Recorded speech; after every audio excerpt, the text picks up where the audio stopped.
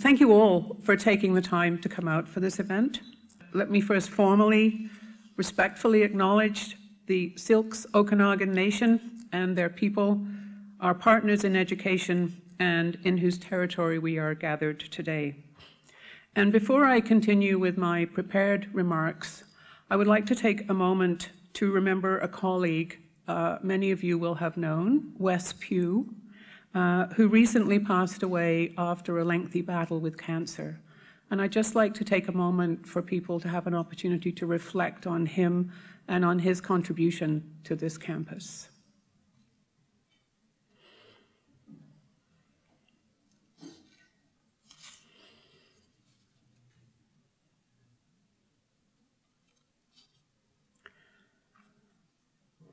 Thank you. Wes was a very respected leader on both campuses of UBC, and he made a very important contribution here as our second provost.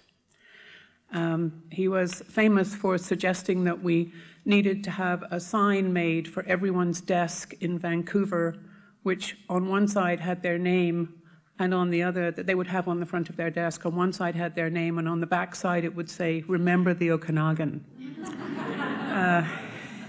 He was more aware than any of how difficult it was to keep the Okanagan campus in mind when you were running the Vancouver campus.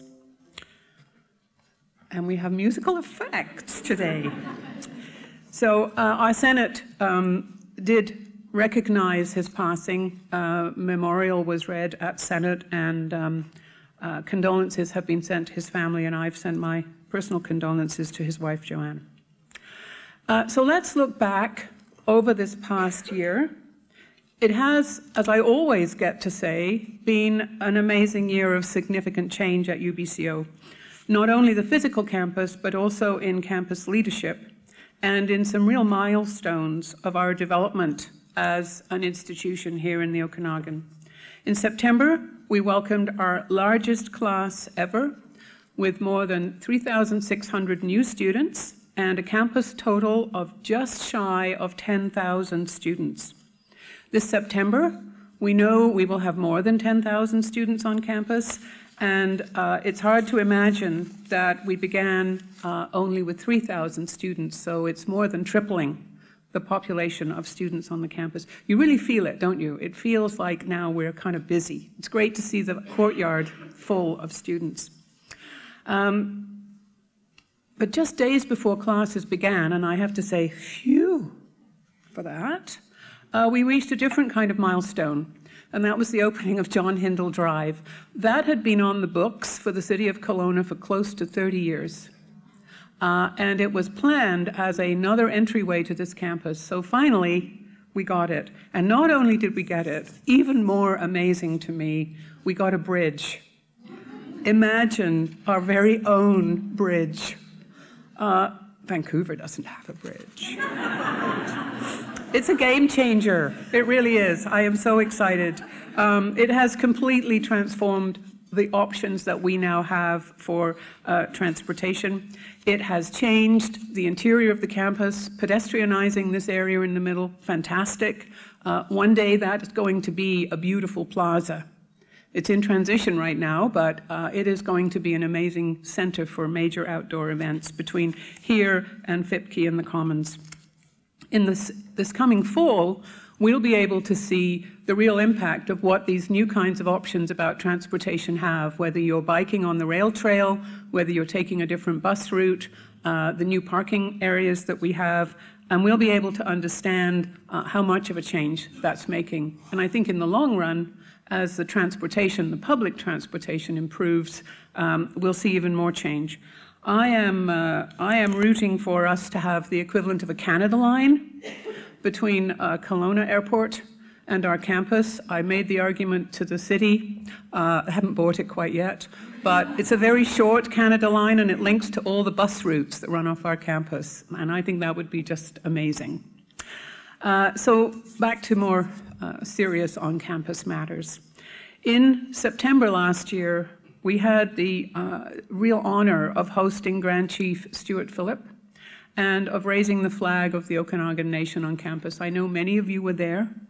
It was a really emotional ceremony. it was wonderful to hear our students explain in their Okanagan language what that moment signifies for them and what it means for the future of our campus partnership with the Okanagan Nation. We are eternally grateful for the foundation of that partnership. But raising a flag, or the kinds of opening remarks that I make acknowledging the territorial rights of the Okanagan people, are obviously not enough. And so we're moving ahead, and we have a wonderful group who've been working as an advisory council to me on our response to the Truth and Reconciliation recommendations. The group has worked diligently for the last 2 years, and I'm pleased to say that the recommendations are forthcoming. They are going to be presented to our board in June, and we will have a public event and a ceremony where we will launch in September, probably around the time that we host the UBC board meeting here on campus. It'll be another opportunity to celebrate and to actually look forward as to the kinds of things that we're going to do, not just the ceremonial, but actually how we are going to move ahead. Now, also last fall, we welcomed someone very special to this campus, and I can't see her here, and I wonder if she's here. Ananya, are you here? No.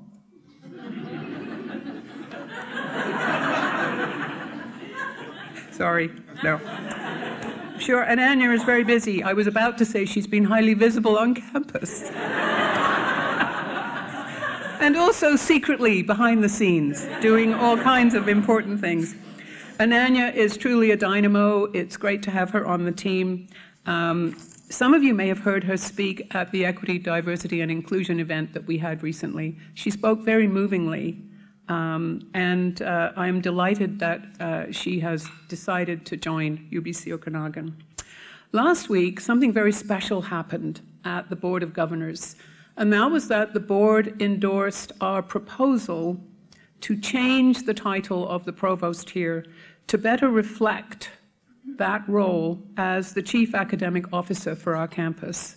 So up until now, our provost has been a vice principal.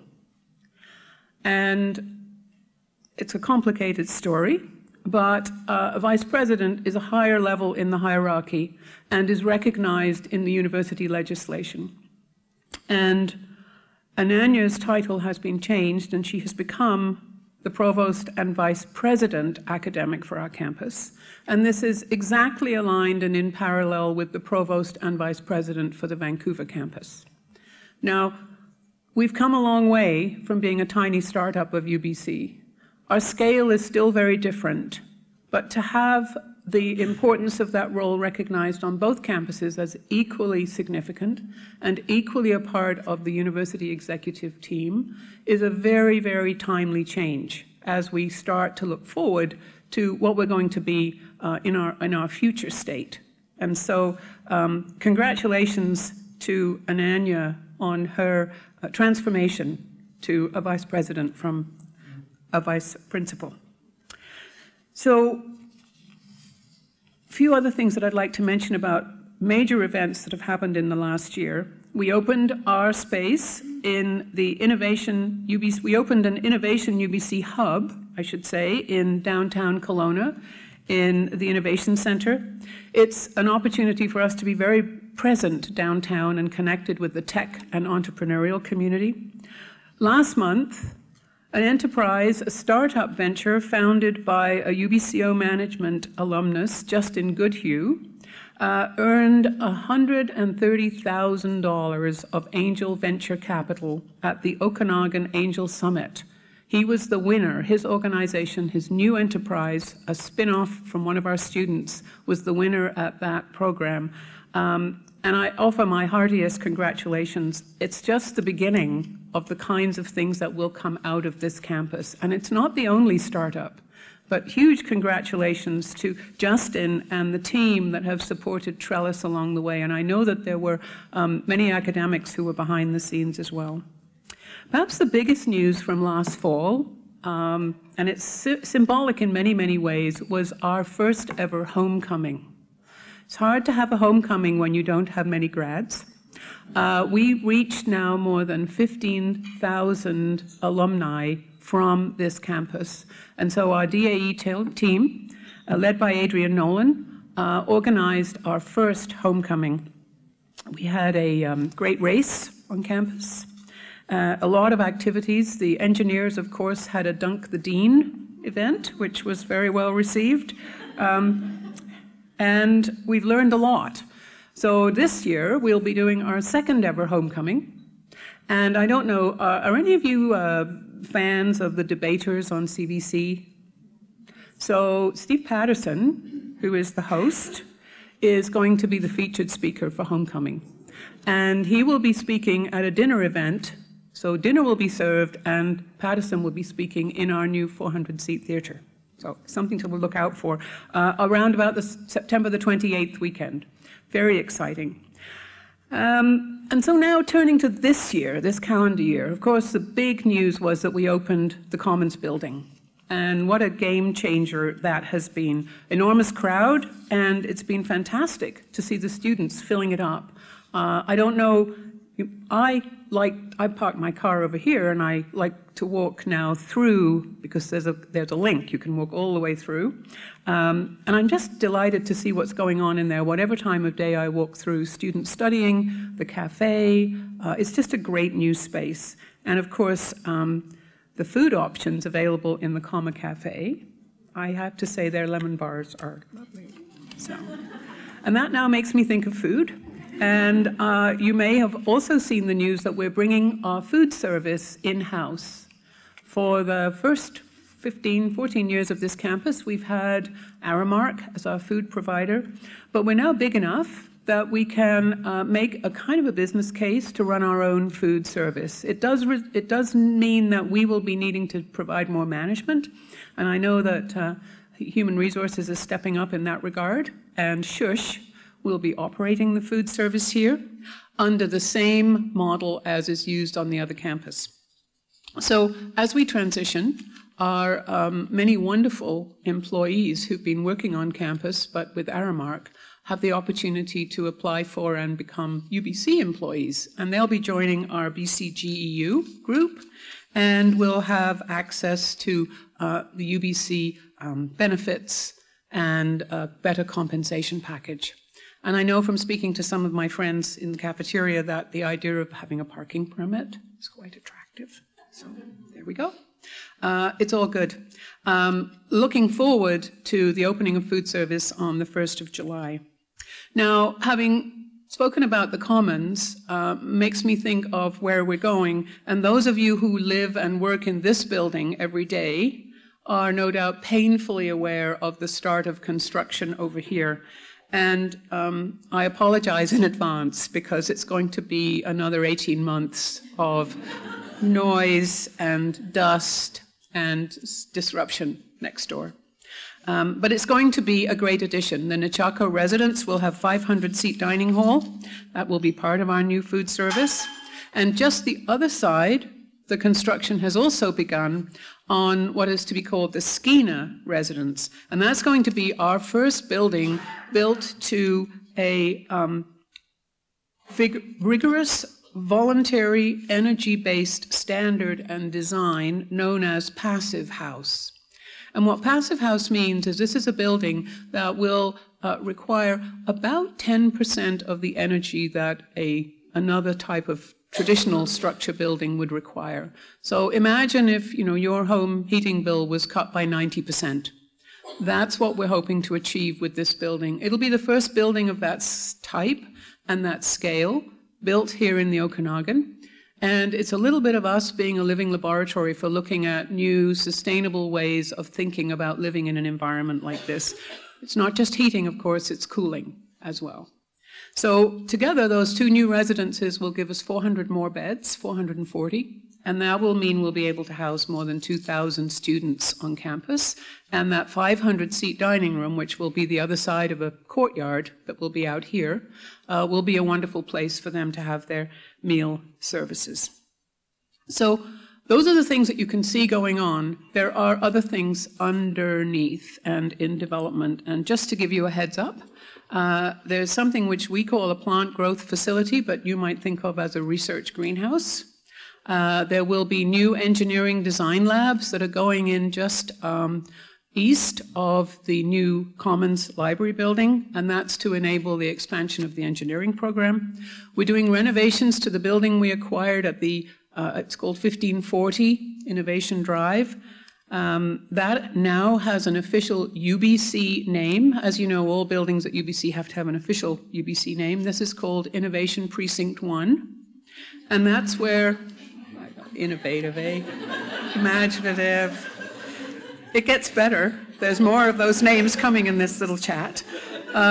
So that we're going to be putting part of our School of Engineering and the Faculty of Creative and Critical Studies in that space. That'll allow them both to have some high head space, which might be, you know, creative studio type space for arts, and opportunities for partnerships with community groups and for our engineering program with industry partners as well. So that's very exciting, and those things are coming on stream, and you know, you are seeing the beginning of the preparation of the sites for those. So let me talk now about our students. They're the actual reason that we're all here, even though now they're gone. Kind of have a sigh of relief. Not all gone, but they are why the campus is here.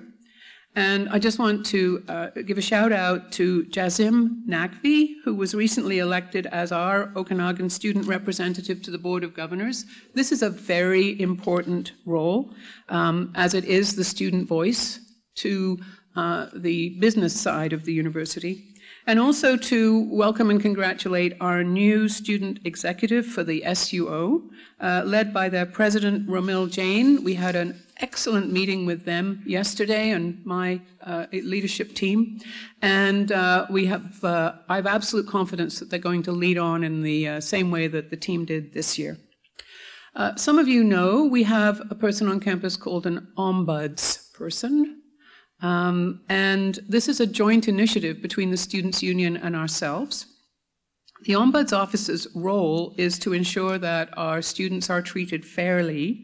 It's sometimes difficult for an individual student to understand how to interact if they have an issue. And we all know that interacting the wrong way makes issues get worse, not better. So this year we've welcomed a new Ombuds person, and I'm not sure if she's here, Cindy Leonard. There you are. Hi, Cindy. I am delighted that you're here. Cindy is a resource for students, of course, but she's also a support for faculty and staff who are working with students or who have issues that they are having difficulty dealing with. And she's going to be working on ensuring that we can treat all students fairly and that they have a place to go when they need advice about how to deal with their issues. So thank you, Cindy, for taking that on. And I look forward to our occasional meetings as we go forward. Something else that's an interesting development to me is that the AVP Students portfolio has launched a course. You don't often hear about the AVP students launching courses, but this course is called UBC 101. And it's an online course on Canvas that's available. It's not for credit. It doesn't cost anything, but it's an opportunity for students to actually learn and orient themselves to the campus as they're coming on board. And in just the first month of it being available, 42% of the incoming class have actually taken advantage of it. So that's super, and that shows that there's a real need for this. The other thing that's become very robust now and exciting is our co-op program. A year or so ago, we actually committed to offer co-op as an opportunity, or some co-op or work-integrated learning in other programs for every student on campus who would want to take it. So in the first 2 years now, we went up by 51% from the first year to the second year in terms of participation. And we've had more than 250 students engage in a co-op of one kind or another, with everything from not-for-profits and SMEs to governments, large corporations, as well as some of them working right here on campus. So I'm very pleased to see this. Some were quite skeptical that we could make this work here, because we're in a small community. But it turns out, of course, that students are quite entrepreneurial already, and they can often find jobs that are elsewhere.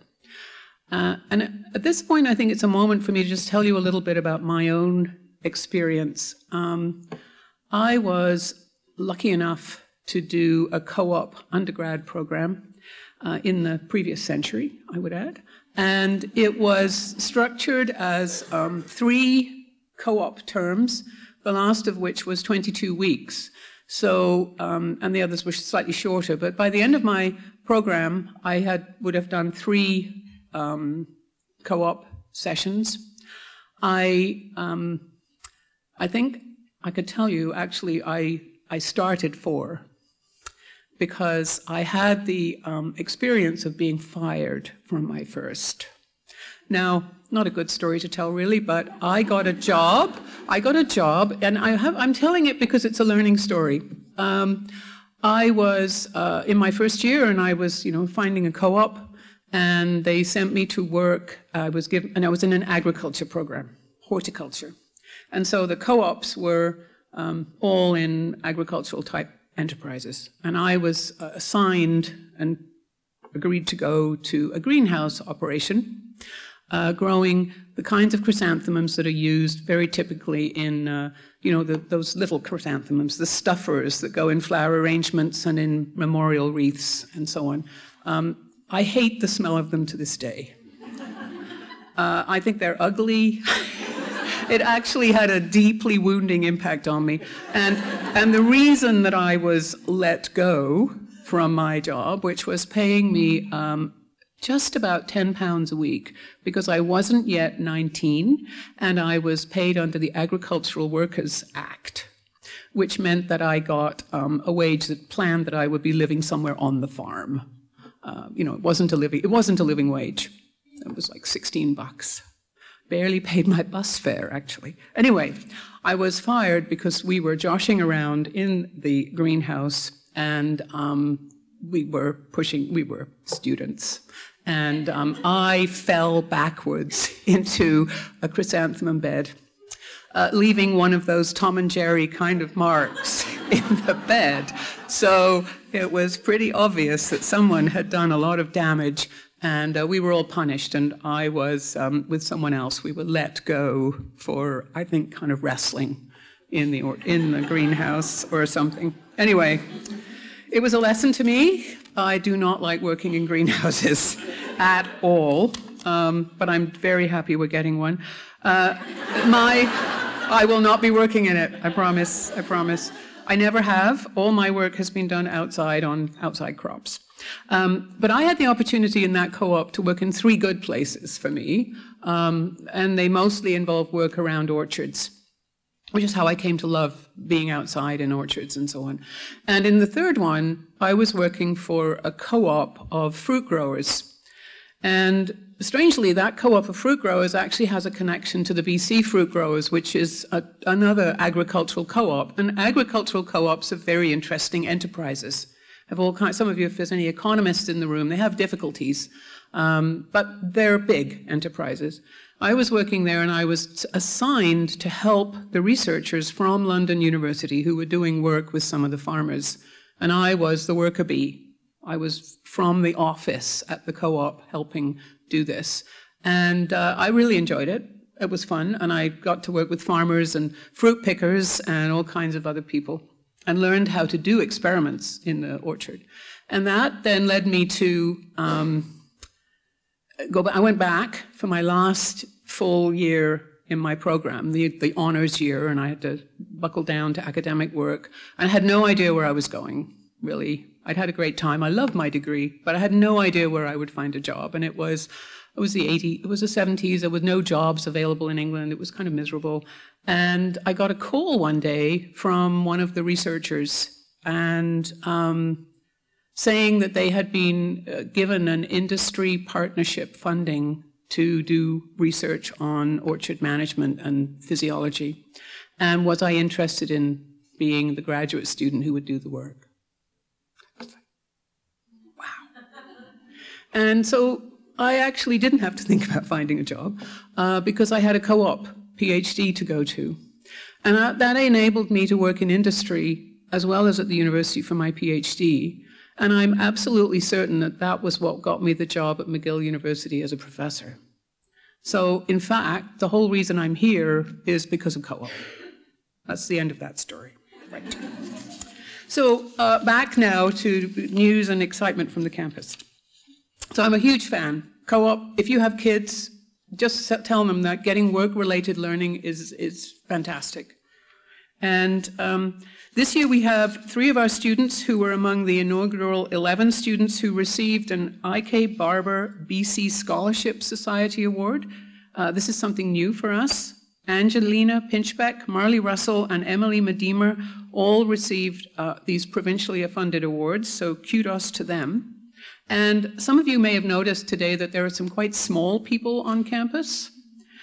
We are hosting today what back in the day was called a science fair, but is now called the Central Okanagan School District Expo of Awesome. And that is underway this morning in the EME. We have some faculty and graduate students who are helping out with this. It's open to everyone. I'd encourage you to go have a look.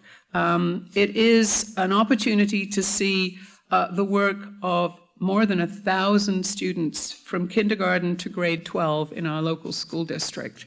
And they're working on everything from design thinking and inquiry and presenting all of their, I have recollections of building a nuclear power station out of a cereal box. So all these exciting things are happening over there. Now, the faculties. Of course, the students are why we're here, but we're organized into faculties. And there's great things happening right across the campus. I had the pleasure of meeting Professor Alison Hargreaves in the Faculty of Creative and Critical Studies after she had won the Gabrielle Roy Prize for her book, Violence Against Indigenous Women, Literature, Activism, Resistance, which argues for a very important role of literature and storytelling. And she's a delightful professor. I am very, very jealous of the students who get to sit in her classes. She inspired me to go back and reread the first novel of Jeanette Armstrong, also one of our professors, written back in 1985, or published in 1985. It's called Slash. I highly recommend it to any of you who'd like to have an understanding of what it would have been like to be a young person growing up in the Okanagan as an Aboriginal person back in the 1980s. And our School of Education, what an amazing transformation, and how fabulous their new program is, the extraordinary success of what they are doing. And our School of Engineering, also launching this year its new program in manufacturing engineering, which will start with students going into the second year of that program in September. And of course, that's why we're building some increased lab space. Our aim is that those students will eventually be able to use the Digital Learning Factory as a hands-on learning facility about advanced manufacturing. In our library, our digitized Okanagan History Project, this archive of all of the treasures of our region, now has more than 52,000 digital objects available, collected from 23 participating archives and museums of the region. What an incredible, incredible resource that is for us, for our students, but also for everyone here in the Okanagan Valley. From graduate studies, of course, we have the ever enjoyable 3-minute thesis competition. Did any of you go to that? It was a fantastic event. It was held downtown, and it was won this year by Cassidy Wallace, who managed in under 3 minutes to explain her thesis, which is on non-offending parental support and its impact on delays in reporting child sexual abuse. She earned $3,000 for an amazing presentation. We're seeing ever-increasing number of students want to come to us for graduate studies. 60% increase in applications this year. That's really important for this campus. That's a very important measure for us. And beginning this September, there will be new awards for Aboriginal entrance to graduate studies here. This is one of the ways that we are really working to make a difference. We will be providing an additional 8 awards of $10,000 a year to Aboriginal graduate students coming in. And that is in addition to an existing 8 awards of $10,000 currently available. So that will enable us to support 16 students on campus. Meeting our mandate for both the Okanagan Nation and for the greater community here really depends on us having a very strong graduate program, providing people who are trained as professionals, as researchers and scholars, and it's really critical to us truly becoming the kind of institution that we promise to be. So, on the topic of graduate students, just a couple of weeks ago, I had an opportunity to participate in the opening of a new research facility in the newly named Upper Campus Health Building, which many of you will be wondering what that is. And of course, it is really the Mountain Weather Office, but has a new name. We have an excellent, it's a fabulous building, by the way. I would encourage you to go visit. We have health researchers from both Health and Social Development and the Barber School, under the leadership of Professors Kathleen Martin-Guinness, Mary Young, Heather Gainforth, and Leslie Lutz, and they have extraordinary teams of research graduate students up there doing the kind of community-engaged work that we know is really why we're all here. We had an excellent celebration of research with fabulous students and professors all winning awards. Emily Giroux, as a student researcher, Katrina Plamondon, PhD level, Professor Rochelle Hole in health, John Corbett in the social sciences and humanities, Kasun Huwaje in natural sciences and engineering, and congratulations to everybody who was involved in that. It was simply amazing. And Kasun has another nice prize as well, and that is that he was named the inaugural recipient of a Smart Energy Chair funded by Fortis, MITAX, and UBC. This position is for a 5-year term, and it is designed to address in an interdisciplinary way the growing energy needs and sustainable use of energy in the province. So congratulations to Kasun. Is Kasun here? No? He did an absolutely amazing job. And finally, I'd like to congratulate Professors Kyle Larson and Nellie Oki, who received this year Killam Faculty Research Fellowships. That's not something that we have seen before, and this will give them each an opportunity to pursue full-time research while on a study leave. So that's a terrific opportunity for them to advance their research activities. Overall, research is up by an extraordinary amount. This year we topped out over $22 million in research income, and huge kudos to our research office and Phil Barker's team and the MITAX team for everything that you have done to enable our researchers to access support and to be so successful in grants. Now, let me turn to the future. You may have seen that earlier this year we engaged in looking forward to 2040. And some of you may have participated in some of those activities. In the past few days, you may have seen some press about me presenting that information to the city of Kelowna. Rooted in the Aspire document for this campus and the UBC strategic plan, our outlook to 2040 is based on our understanding of where we are today, demographic projections, both locally, nationally, and globally in terms of demand for post-secondary education, changing in pedagogical methods, how we teach, what our students will be like coming out of the changing programs in the school system, and the very nature of work itself. We know that work is changing. The kinds of activities that we need people to do will change as more and more automation and artificial intelligence allow us to do a lot of things in ways that do not require people to be doing those routine jobs. So informed by that, we set out to consider what it would be like and what might UBC Okanagan be like in 2040. And so here's our projection. By 2040, this campus will likely have a community of 20,000 people here, including 18,000 students and 500 tenure-track professors. It will offer a comprehensive range of academic programs across the sciences, arts, creative disciplines, and professional fields, and it will have very synergistic academic links with the Vancouver campus. UBC will be world-renowned for its partnership with our host Okanagan Nation and will be a leader in Canada in the proportion of Indigenous faculty and students. And I hope Phil is here still. We will have annual research funding of $100 million and a continued commitment to research and scholarship and creativity across all the disciplines, and in partnering with the community to make our research and innovation into practice for economic and social development. We're today a young campus of a global university with enormous impact. By 2040, we here will be really making that impact real right here in Kelowna. It's a very exciting time to be here.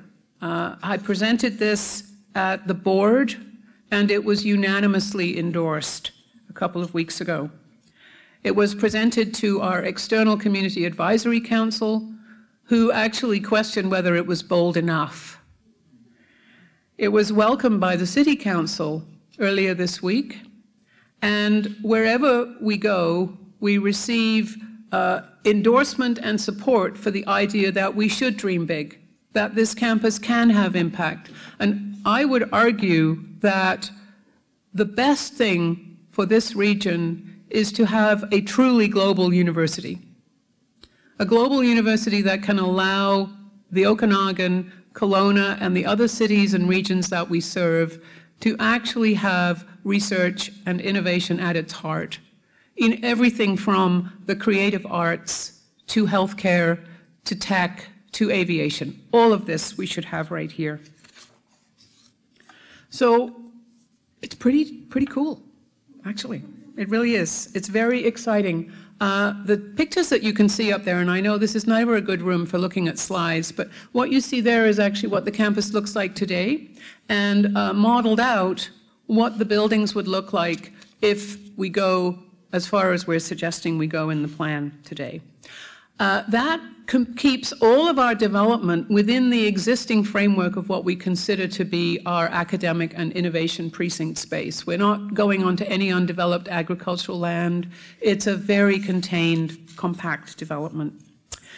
And as we cross the mark from being 9,960 to 10,000 students, I feel that we're actually into a launch. And the momentum is just going to gather as we go forward. As I say, I'm entering the last year of my term here. There will be change and a new DVC coming in a year. I want to thank everybody here for all the work you do. Every single person who works on this campus contributes to the kind of university we are, to being a great university, to having a beautiful campus, to serving our students well, to respecting one another, to being a kind place. And that is exactly the kind of university that we aspired to be back in 2012. I feel we're moving in exactly the right kinds of direction. There'll be lots of bumps, but it's been an absolute privilege so far to be part of this, and I could not be more excited today than I've ever been. This is just an amazing time, I think, for us to be UBCO, and you all deserve huge kudos for making it happen. So thank you.